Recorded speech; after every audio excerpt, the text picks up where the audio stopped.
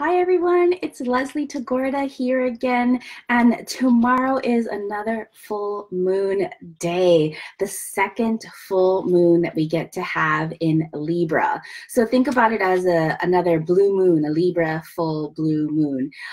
It's super exciting. I know everybody's been talking about it. Hi Jennifer, I'm going to be talking about you because your post inspired me to come on live right now. I know I go on live just like totally randomly. Hi, Michelle. But with tomorrow's full moon, so like the full moon, like we all anticipate the full moon. It's beautiful. Everybody knows it's there. And like people talk about the lunacy that happens. But part of the lunacy that happens during the full moon is because that the moon is opposite the sun, right? So full moons are always a balancing act. And if we, in our own free will, our own insanity, are not trying to balance out that energy, we drive ourselves into frenzies and we do stupid things, right? But if you're super intentional about how to channel your emotions during a full moon, you can really use the energy to let go and release the things that the full moon is activating for you. So the full moon in Libra, our second full moon in Libra, is really special because it's at the 29th degree in Libra. And anytime a planet is in a transit at 29 degree, or even if it's natal, what the theme of that 29th degree planet is closure. You've learned the lessons that you're supposed, well, hopefully you've learned the lessons that you're supposed to learn about that particular energy in that particular sign. So tomorrow, the energy of moon, the intuitive, emotional self in the sign of Libra. Libra is about balancing. It's about relationships. It's about beauty and appearances, all of those things.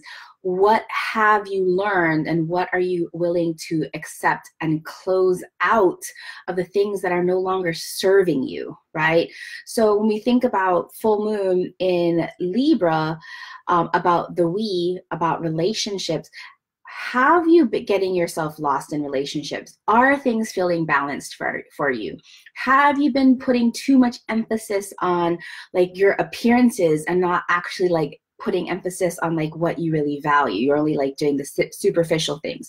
Have you been putting other people's needs over your own needs, or vice versa? Is there balance, right? So at the opposite end of the spectrum tomorrow, the sun is still in Aries, and Aries is all about me, right? Aries is about the self. It's about the ego. It's about achieving new heights, and it's very not in a bad way, it can be very self-centered. So when we have a full moon in Libra, the moon is in Libra and the sun is in Aries, it's balancing that we and me.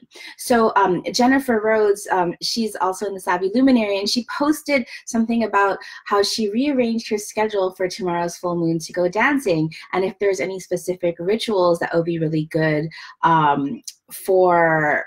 to look at this full moon in Libra. And just going dancing is perfect. So Jennifer is an amazing dancer. She's studied lots of partner dancing like tango and salsa, and oh, what's that one from Colombia? I can't remember the name. It starts with the B. I think it's a B. Anyway, I can't remember. But dancing is actually a perfect form of ritual for full moon, especially if you're dancing in partnership, because when you're dancing in partnerships like the tango or salsa or anything like that, it is really about the balance between the we and the me, right? So depending on if you're the lead in the duo or if you're the follower, you both have to really communicate at a really at a deeper level to be able to move the dance forward.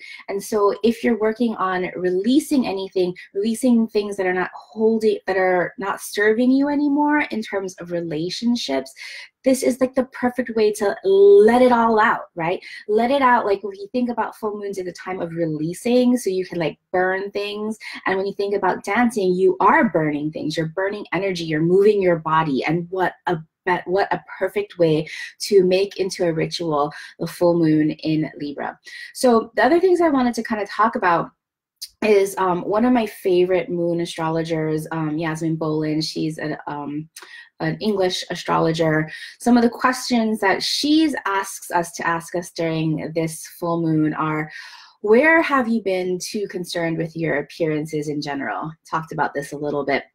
Where have you been thinking too much about others and neglecting your own needs, right? Like this is like perfect in thinking about business, because like when we're thinking about partnerships and relationships, it's not just like romantic relationships. This could also be business relationships, like your relationships with your clients or relationships with vendors or relationships with contractors. Is there an imbalance there that you need to like reprioritize? Another question from Yasmin Bolin is, have I been too easily influenced or gullible and unable to decide for myself? Right? This topsy-turvy thing of a moon opposite the sun is like, for people that have hard times deciding, this is one of those kind of seesaw things. Like you're trying to balance oppositions. And so how do you, like, one of the things is, if you're having a hard time deciding, what do you need to do to really go deep inside and really figure out the best decision for you?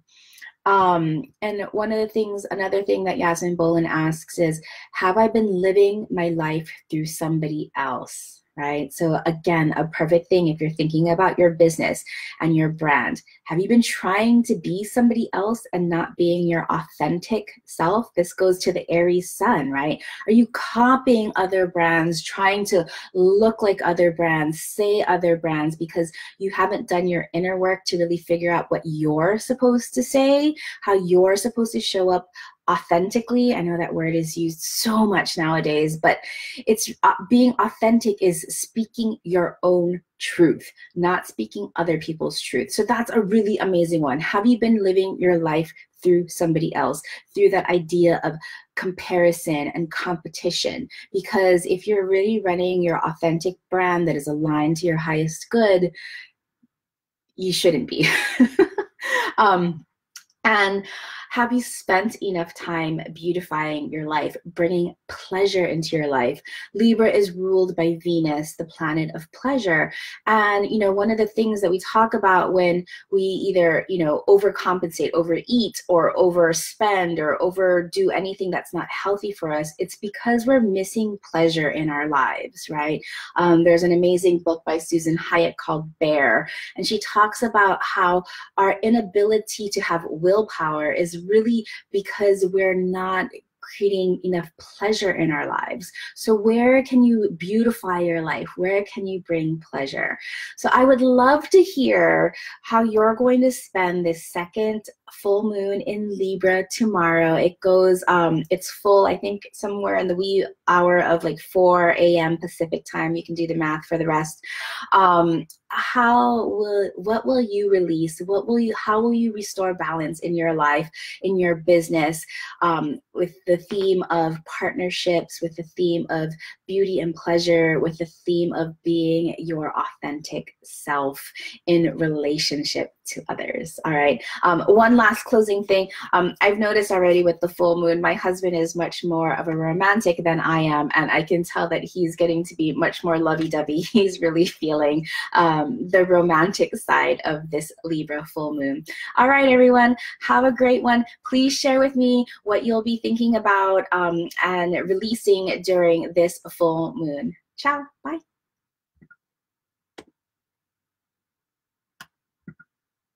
And